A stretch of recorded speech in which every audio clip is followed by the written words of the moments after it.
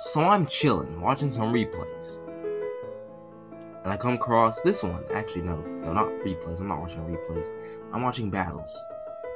Like, just NU ladder matches, because NU low ladder can be pretty amusing. And I came across this one because, I came across these two battling. Pls Die won, but I don't want to say he kind of got lucky, but like he talked all types of trash. And when they sniped each other again, this man still continued to talk trash. And trash talk is getting bodied is always fun. Even if I'm not actually in the battle, like I'm not in this battle, but it's still a trash talker getting wrecked. So it's probably going to be pretty great. Spoiler alert though. But let's see how it goes. So I'll leave some chat logs in the description and leave the replay link so y'all can confirm that he was talking all that good crap. But Special Steelix is pretty powerful.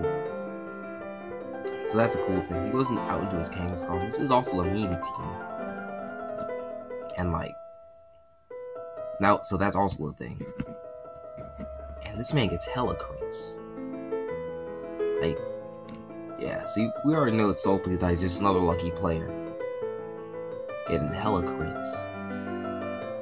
There's a slight chance he might be better. Like a slight, very slight chance that he might be just a little bit better than the average ladder player, but I also highly doubt that. Maybe, I don't know. I think he goes in, he stays in. Yeah, he's Roar, so Wish Tech Roar Kangaskhan with Body Slam. Pretty dope, actually. And it puts in quite a bit of work this game. This guy actually doubles right back into right arm. Hera? No, of course not.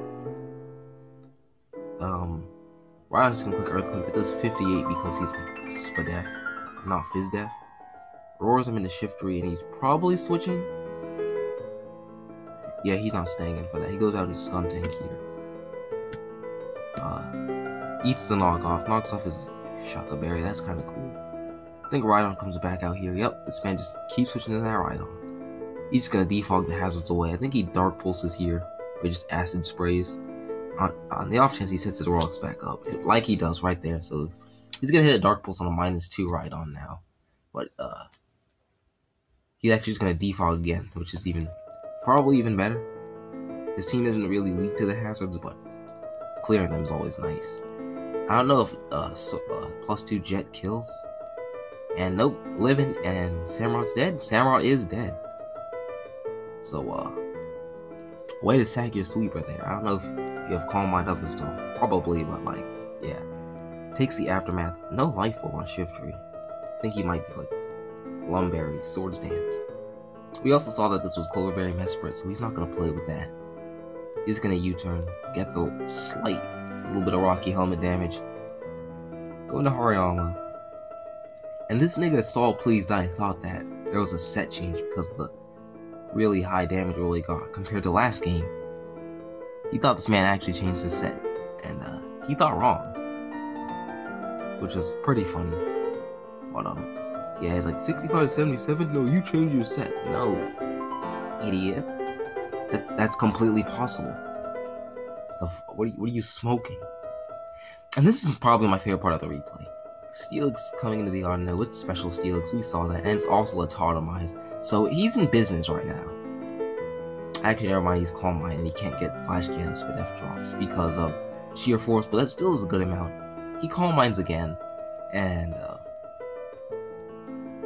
Flash Cannon still doing 30. He's just gonna rest. If he was like physical Steelix, I'm pretty sure the game was over. Like if he was Iron Tail and he managed to hit enough, Iron Tail Crunch probably just won the game.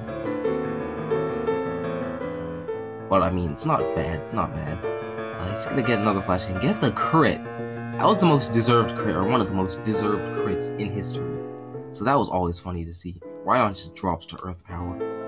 Probably a lot more offensive in that case. Either that or Steelix is a lot stronger than I thought. I'm just highly underestimating Special Steelix. That's Hidden Power Fire. And it's probably Fire when he goes in, or Ground. Ground is also an option. Because when he goes into Kangaskhan, it takes neutral, so yeah, that's definitely one of the two types I just named. I think he protects here in case he doesn't get crit. Maybe he body slams because like he's gonna take it. Yeah, he body slammed. Pretty good play there. And now Kangaskhan's like living.